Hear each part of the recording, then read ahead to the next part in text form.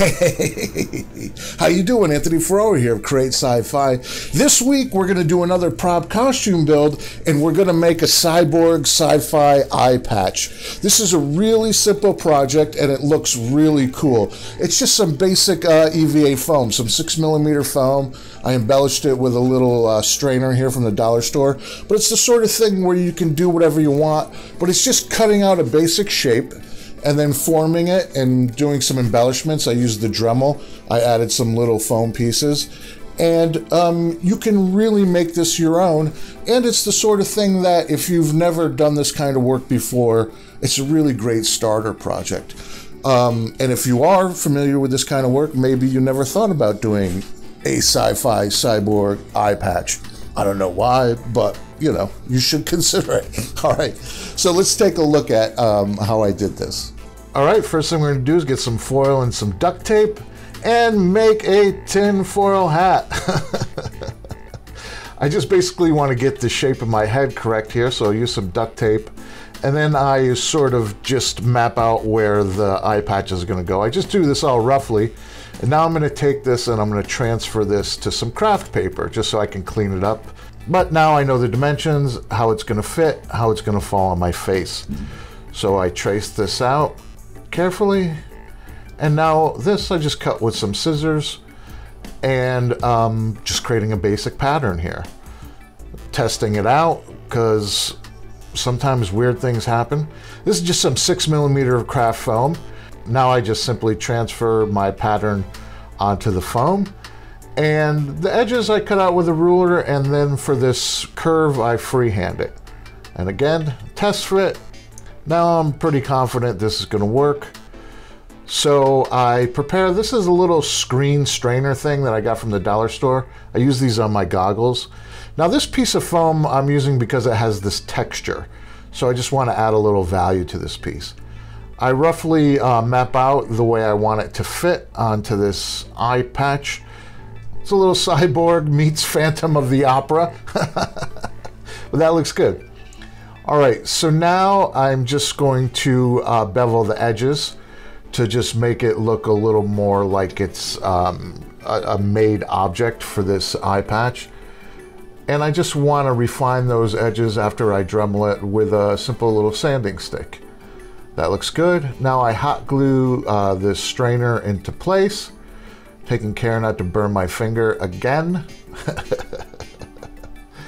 And now I'm going to just super glue this down. So I just make a little mark with some Sharpie. So when I go to super glue, I like to use this kicker so that instantly sets, and I want to make sure that my aim is good.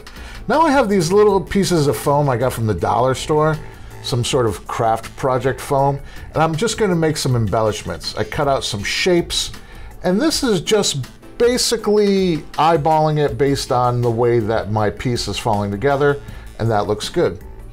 So now I'm going to cut out a tab that I'm going to put on the back, and this is where I'm going to add my Velcro. All right, so here is the basic structure of the eye patch. That looks good. So now I'm just going to heat seal it with my heat gun. This gets rid of all the fuzzies and helps the phone to accept paint better. Now I just add a little mask on the screen because that's metal and the rest is foam. And I'm going to use some Plasti Dip to put the base coat and to seal that. All right, so this is what it looks like with the base coat. I'm very happy with that. Now I'm going to add the Velcro in these little rhinestones that I got at the dollar store. The Velcro application, pretty straightforward. I just use some super glue because I always overbuild. I want to make sure it doesn't move. And now I'm just adding these little rhinestones that I sanded down just to add a little touch of detail. Hopefully they'll catch the light. People might think they're LEDs. All right, so now my base coat is going to be a silver. I just put a little bit of paint on the brush. It's not a dry brush, it's like a wet dry brush. And I'm just going to base out the whole piece with this to give it a silver look. And check it out. And I found it's been helpful to look at what it looks like through the camera lens. So that looks good. Now I'm just going to add some blue metallic just to make these details pop. And that's just a light brush again. I just dry it off. Now I'm going to add some gold. Same thing, just a very light brush. not a dry brush, just a light brush. Look in the camera again, looks good. Put that little ring around there. So now I'm just gonna take some silver rub and buff and just make the high points pop a little. And that's always nice when the light hits it, it gives it a nice reflection. And now I'm just going to hit it with a clear coat to seal that all in before I begin the weathering process. All right, so now I just take some acrylic black and some brown.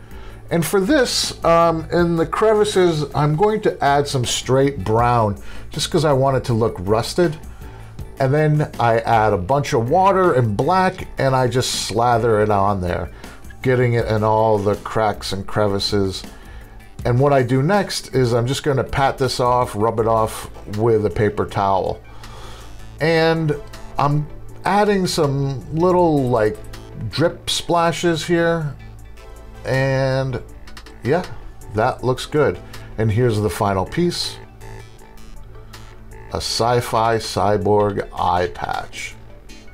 All right, that was really simple, but sometimes less is more. Just a simple pattern piece, and you get this cool sci-fi cyborg eye patch. Well, I guess the only thing left to do now is to fire it up.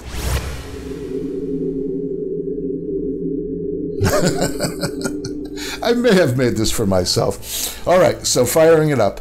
Let's see. Oh, mind control. Accessing interface. Oh, nice. Laser blast. Oh, this is interesting. Hypno beam.